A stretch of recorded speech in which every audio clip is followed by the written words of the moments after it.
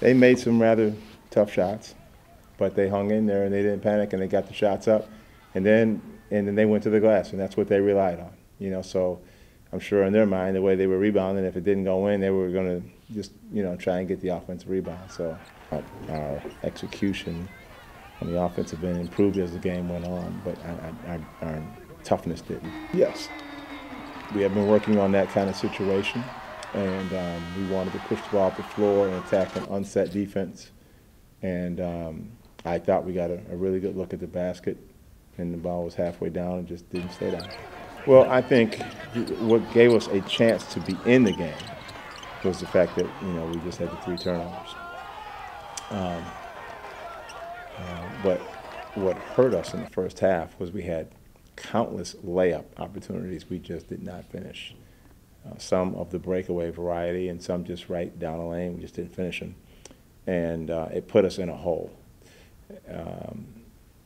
And I think before you knew it, you had a team in here that was playing hard and playing with momentum. And you had a visiting team, being us, that was in a situation where we're unsure of ourselves again. And the toughness part left a big gap in our chances. It's a long grind. We aren't in a position where, and I know this is probably difficult for fans, but we're not in a position where we can suggest or come to a conclusion that we're just better than other teams. We have to play better. We're not good enough that we just are better.